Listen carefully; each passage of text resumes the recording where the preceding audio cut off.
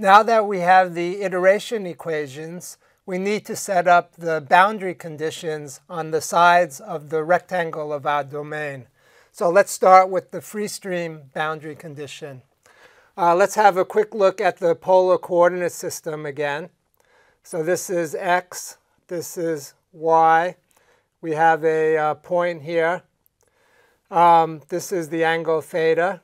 This is r. We have the unit vector in the x direction.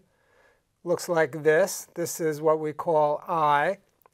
The unit vector in the r direction follows r. This is what we call r hat. And the unit vector in the theta direction is perpendicular to r hat and in the direction of increasing theta. So this is what we call theta hat. So what is the free stream boundary condition? We have the velocity field in the free stream. In our non-dimensionalized system of equations, we've used the velocity of the free stream to non-dimensionalize the system. So then this one is just the unit vector in the x direction. So it has a magnitude of a velocity equal to 1. And then if we decompose I into components in the direction of r and in the direction of theta, this angle is theta. And we do the trigonometry using the fact that these are unit vectors. This will be cosine theta r hat minus sine theta theta hat. Okay? So that's our free stream velocity. But what we really need is the free stream values of the stream function.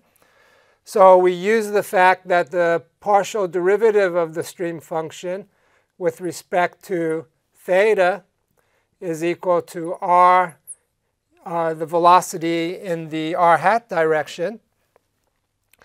So this will be free stream values, right? And here, r u(r) then is r cosine theta. Okay? Similarly, the partial derivative of the stream function with respect to r is equal to negative of the velocity component in the theta direction.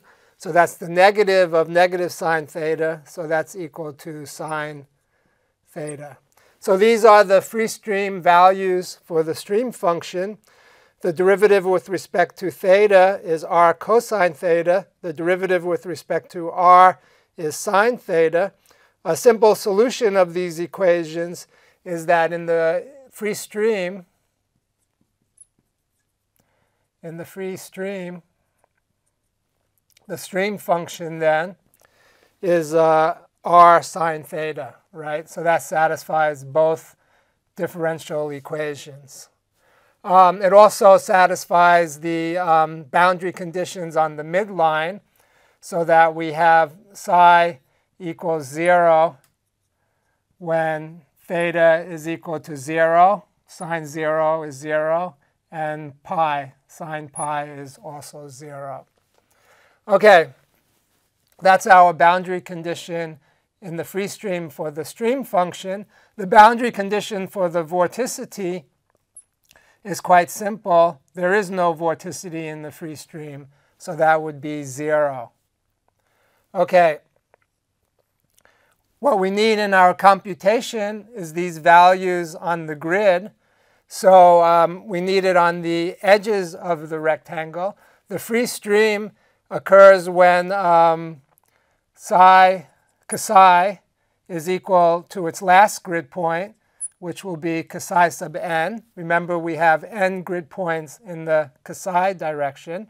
So if we translate this now to the grid, we have the stream function psi at the last grid point in the psi direction, that's n, for all the grid points in the theta direction, is supposed to be the largest value of r. So the largest value of r in our psi variable will be e to the psi n. And that will be for all angles. So that will be sine theta sub j. So that's the free stream condition. So this is the grid, the rectangle grid, the far right side of the rectangle.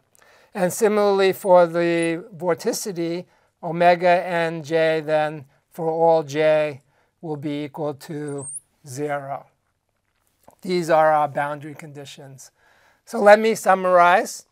Once you have the iteration equations, you then need the boundary conditions. Here we talk about the free stream boundary conditions.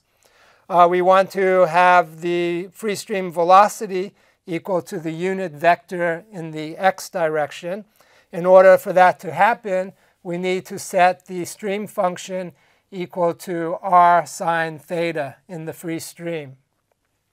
When we translate that to our grid, that occurs when the variable psi is at its maximum value, which is psi sub n. And then the free stream boundary conditions will be psi of n comma j equal e to the psi sub n sine theta sub j. And the vorticity omega sub n comma j is equal to 0. This is what you will implement in your simulation code. I'm Jeff Chasnov. Thanks for watching, and I'll see you in the next video.